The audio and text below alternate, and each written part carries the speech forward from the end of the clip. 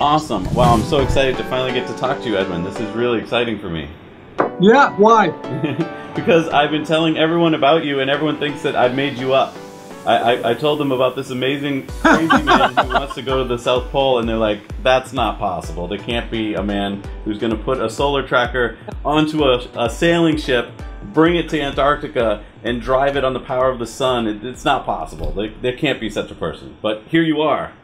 Well, that's indeed our mission. It was mission impossible, and the specialist of the industry also told us it's a marvelous story, but don't try to dare it because it will not happen.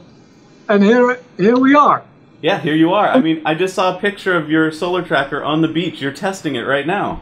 Yeah. We have tested it quite a few times. More than 1 year ago, we started with serious testing the first time in Iceland. And we didn't succeed on that moment. But that is a part of our journey, and it makes us stronger and more creative to solve problems we were facing at that moment. The last time we tested in Iceland, it was a big success. Yeah, I saw one video where the wind kind of took your solar tracker and did some damage. Yeah, no, it didn't give us damage at all, and that's a good thing, because one of the things you have to test is the extreme situations, and a trailer tipping over is such a situation. You got the idea for this, I think, a few years ago. You were making dinner with your wife, right? And you were just sick and tired of having wasted plastic in your house, right? Tell me about that. Well, that was 2 years ago. I have a present for you. Hello. Hi. Hi. Are you going with this crazy man to the South Pole? Yes, I'm going with him, yes. Wow, this is so exciting. You guys are amazing. I can't believe you're doing this. It's hard to believe. Well, we are normal people, nothing special. We are not adventurous or magicians. Just the average neighbor. I find that hard to believe. You seem like you are either geniuses or crazy. I don't know. How did you come up with this idea? Well, it started all at home on our kitchen table. And we saw the amount of plastic while we were cooking. And we thought, well, we know the problem in the world if we are talking about waste, and especially with waste plastic. We all are familiar with plastic soup, the epic scale of landfilling, and so on and so on. What I see is complaining about the politicians not acting properly, or complaining about the industry. Why are they packaging all our food in single-use plastic? We both said to ourselves, well, we can continue complaining, but it will not solve the problem. So what can we do by ourselves? And the first thought we had was, well, let's start to experience zero waste at home. And that was marvelous to do. We saw an awful lot of possibilities and saw quick results. And on the other hand, we said, well, we still have a lot of single-use plastics. What can we do with that? That was the starting point of our project Clean to Antarctica. That's where the magic started. So people who are watching you right now and are like, I don't think I can do this. I can't get rid of plastic waste in my house. What do you say to them? How did you start it? You just went cold turkey? You just decided no more after today? The magic started by thinking different. It is not waste material at the end of his life, but it is raw material at the beginning of their life. 180 degrees different. It is not worthless. It is variable. That's also the opposite. And 180 degrees is the geographical South Pole. That's the extreme south we can imagine. So we are constantly thinking different. We call it in Dutch omdenken.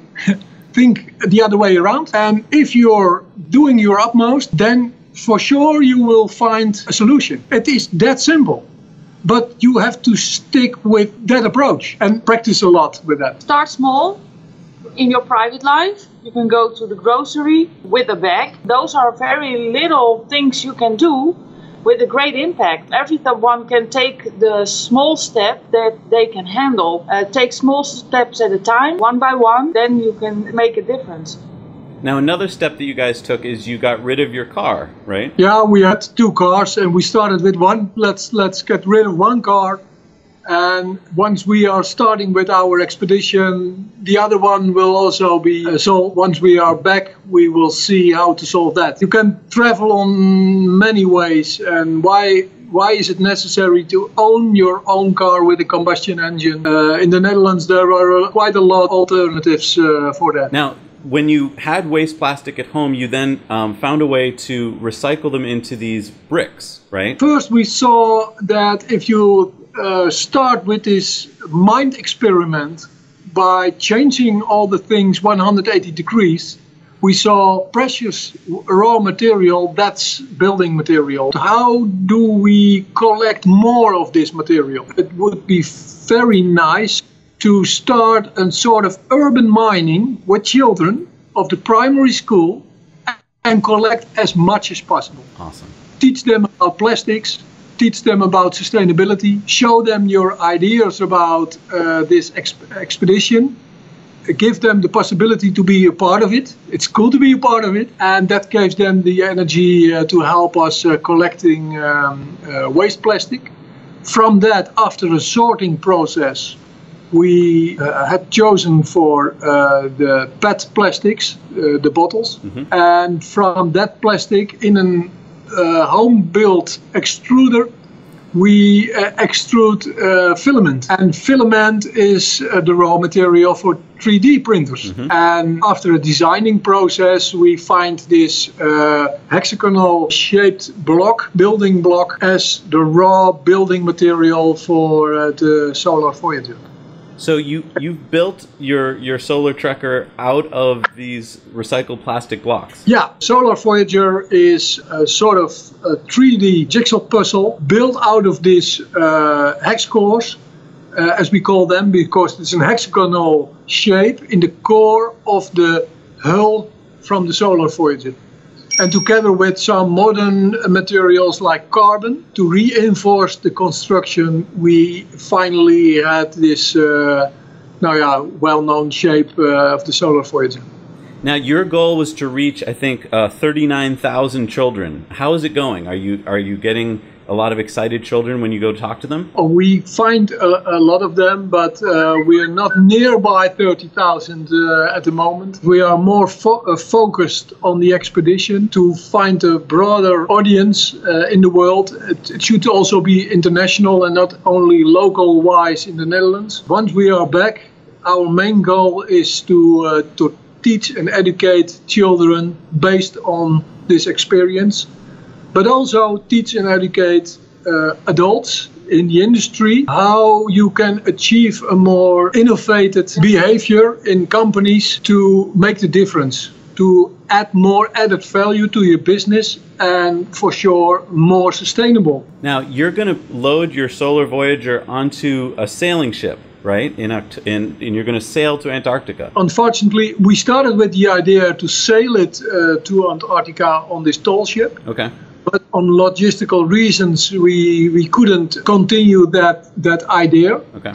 So the Solar Voyager will be shipped in a sea container to Punta. Sailing with this tall ship is more a quest for change to the industry. And this quest for change is challenging the industry. Are you also capable to reach the end of the world? The ultimate. And so far we're indeed heading south. We are sailing both with that ship and the students who are co-working with the industry to solve sustainability problems. The first leg will be to the Canary Islands. After that, it's a matter of another industry who will step in and go to Brazil, and then another to Chile, but if that's not the case, then we have to go back, and well, then it's clear that regular people are going much further than the industry. The industry is more or less stick to earning money and making a lot of profit and shareholders' value, and that's it. Not really busy with Mother Earth and sustainability. Now, you have about 70 students who are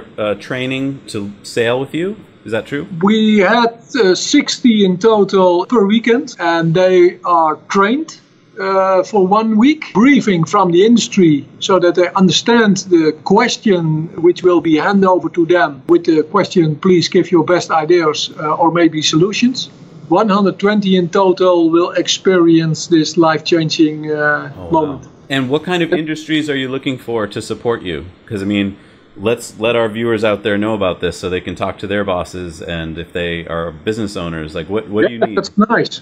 That's nice. Well, the industry we have at the moment is the chemical industry. We have also fashion industry, and we are looking for energy, food, automotive, for all those industries well known by the majority of people in the world. Maybe Tesla could support a leg. Yeah, that's absolutely a possibility. And, are you listening, Elon? If you have a good firm line with them, challenge them. Right. We are not doing this for exposure.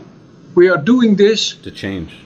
To make the change happen. I really like your quote on your website. History changes through small steps, crazy ideas. Start small, start today, become the captain of your life. That's really inspirational to me. You're going to be going on a 2,300 kilometer journey in the Solar Voyager. So talk to me about that. I mean, that sounds almost impossible. How are you going to do it? Well, it starts with a very good preparation. We never experienced minus 30 degrees, so clothing is very important. So we went to seek for a good party who had the best clothing in Holland, and it's become the North Face, an American company. Then we had the search for food, because we don't want to use any fossil fuel to warm up some ice. Okay. So everything is done by solar power. So freeze-dried food we have to take with us. It's to give you an idea, 100 kilograms per person of food. We have to eat 8,500 calories a day to stay warm. Wow. About 17 Big Macs. Wow. Yeah. Per person. Per person. Oh my God. Per day. And then we have to drive 24 hours a day. Oh my gosh. It's 24 hours a day of daylight, so we can take full advance of the sun. So one will be driving, one will be sleeping and preparing food as much as possible. So it's a journey for about 30 days. It's our goal. Wow. To 30 days. And that means average speed will be 4 kilometers an hour. So there will be days of 100 kilometers and some days will be less. The wind is also a thing that can, very hard wind on Antarctica, strong wind. And so it's also a possibility that we can't drive for a couple of days because of the wind. And then we have to take off the solar panels, because otherwise they will be flipped over. And damage, and then we have nothing left. Do you have batteries in the Solar Voyager to store power? Yeah, we have 2 batteries, and we don't want to use them to drive. Okay. But when we can't drive, we will have to be able to get in contact with our mission control center here in Amsterdam. That's why we won't use the power in the batteries for driving, but that's just one thing for our for emergency security application with the mission control center. Can our viewers track your expedition? Can they watch your progress?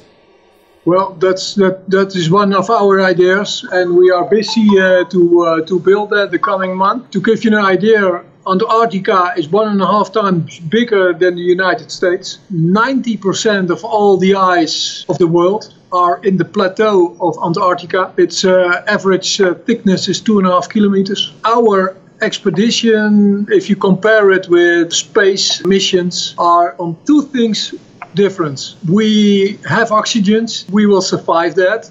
Although we are at a high altitude, we are at the end nearby South Pole at the altitude of 3,000 meters. And we have gravitation, so if I jump, I will be coming back to Earth. But for the rest, it is similar to space journeys. And that means that a mission control center will follow us constantly.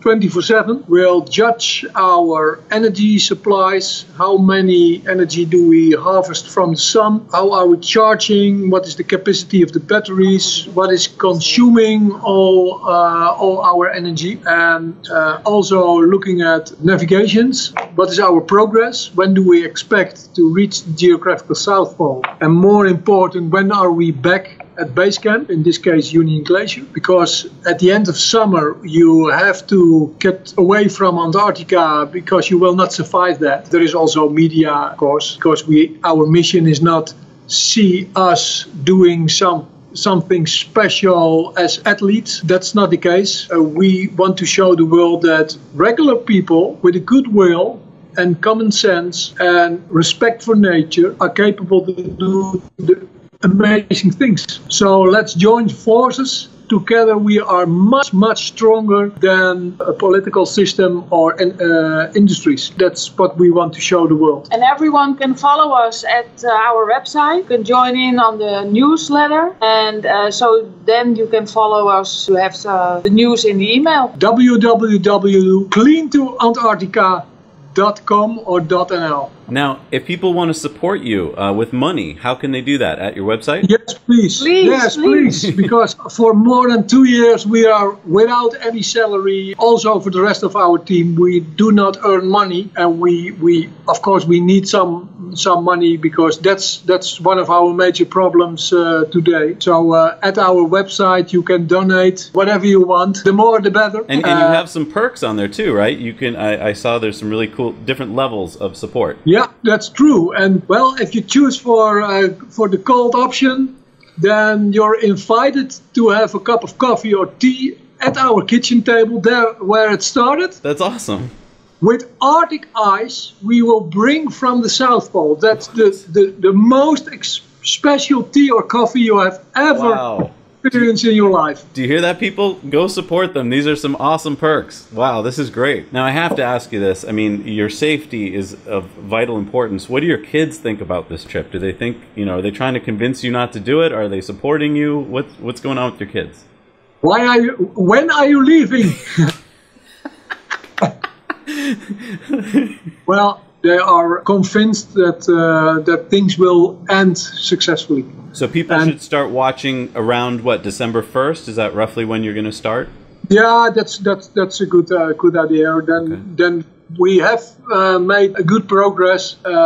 We expecting more or less the 12th of December to reach the geographical south. Keep in mind, Antarctica is a severe continent. If we will reach the geographical South Pole, I'll let you know afterwards. Okay. When you're making this journey, there are no roads on Antarctica. So how do you, are you going to have to get out and push this thing sometimes? How are you going to, it's 2,300 kilometers. How are you going to do this? If you're looking at our website, you will find images or videos about the plateau. It is a tremendous wide area with nothing. It is similar to sailing on the ocean with a ship. Okay. So we have to navigate as a sailor. I am so in awe of what you guys are going to do. I am so inspired by you. I'm going to be watching with bated breath your journey, and even what you've done so far is just so inspirational to me. So thank you so much for what you're doing for this planet. Yeah, well, thank you for your enthusiastic response to us, and spread the word. Direct all your viewers to cleantoantarctica.com and give us a good support, because we are building a community and making this community stronger and bigger. That will give us the force to make an accelerating change to sustainability. Well, and we cannot do it alone. We have to do it with each other. That's right. It's a big community, and we're behind you 100%. Thank you for that. Thank you for that. Thank you. Good luck on your journey. Yeah. Bye. Bye-bye. Bye-bye. Bye-bye. Thanks so much for watching Now You Know. We work hard to bring you videos about things that we think you'll find useful, but we need to know from you what you want to see, so leave your comments below. Also, don't forget to go over to our Patreon page, where for as little as $1 a month, you can watch our Patreon bonus story every week on Tesla Time News. Thanks again. We'll see you soon.